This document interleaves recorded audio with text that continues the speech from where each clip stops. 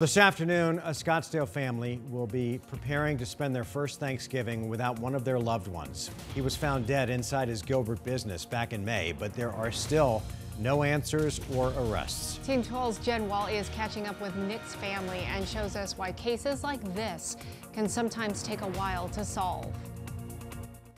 It's been 6 painful months. He was my guy figure growing up, the man figure. He was supposed to walk me down the aisle. Nick Cordova was found dead in his Gilbert business in May.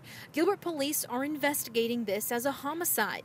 They're looking for 2 possible suspects, his family offering a $10,000 silent witness reward. A little sliver of peace knowing that whoever did this is they're going to pay for what they did. The holidays making some days without him even more challenging. He's really not going to be home, and he's not going to be here for things that he should be here for. Private investigator Rich Robertson says 6 months feels like a long time, but detectives have to be meticulous with evidence. There's a high burden of proof that the prosecutors have, so they got to make sure that they have all of the evidence they need to make a case. And since we still don't know who the suspects are, the community could play a big role in finding answers. People think that law enforcement has the ability to just enter all this information into some kind of a massive computer that suddenly spits out the picture and biography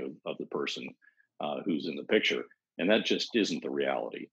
And you do need public assistance at times. Things as simple as being aware of Nick's case, these surveillance photos, and listening for any chatter that may lead to clues around them. It's a daily struggle. We're just living a nightmare. Jen Wall, 12 News. Jen, thank you.